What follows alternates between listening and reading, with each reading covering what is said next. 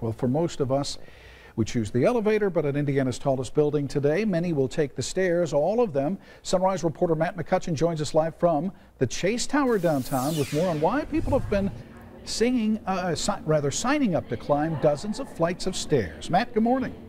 Yeah, that's right, Bruce. Good morning. All doing this by choice. Right here, this represents about 24 stairs they're going to climb for 48 floors. So when you do some simple math, 24 by 48, that's more than 1,200 just to get to the very top floor here of the Chase Tower. By the time people cross this finish line, you can bet they're going to be out of breath, to say the least, from climbing all those steps. But as you just said, Bruce, they're all doing it by choice. It's all for a good cause. And Whitney joins us this morning with the American Lung Association. Good morning to you. What's it all about here today? Yeah, so today the Fight for Air Climb presented by Anthem Blue Cross and Blue Shield is technically a vertical road race. So climbers, we have about 1,200 people. They're climbing from the first floor of Chase Tower all the way up to the 48th floor, which is D'Amour, and they're just doing it in passion and effort to prevent lung disease. And this helps raise money for that cause, which impacts so many people. Oh yes, there is countless individuals, Hoosiers in the state, that are suffering from all forms of lung disease, asthma, COPD, emphysema, lung cancer. So yeah, we're doing our part to fight that.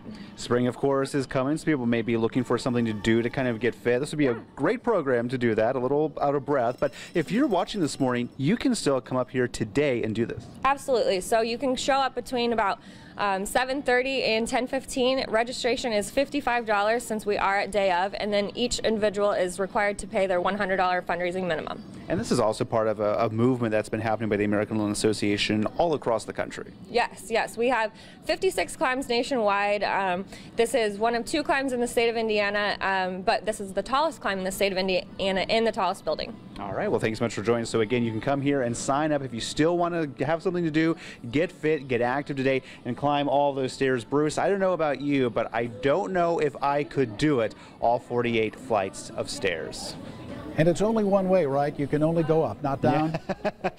Yeah, you only go up. You don't get that joy of going back down, but you do get to come back up here at this little reception area and have a refreshing glass of water and a snack when you get done, if you make it up all 48 flights of those stairs. All right, there's motivation to make it to the top. All right, Matt, we'll keep checking back over the course of the morning.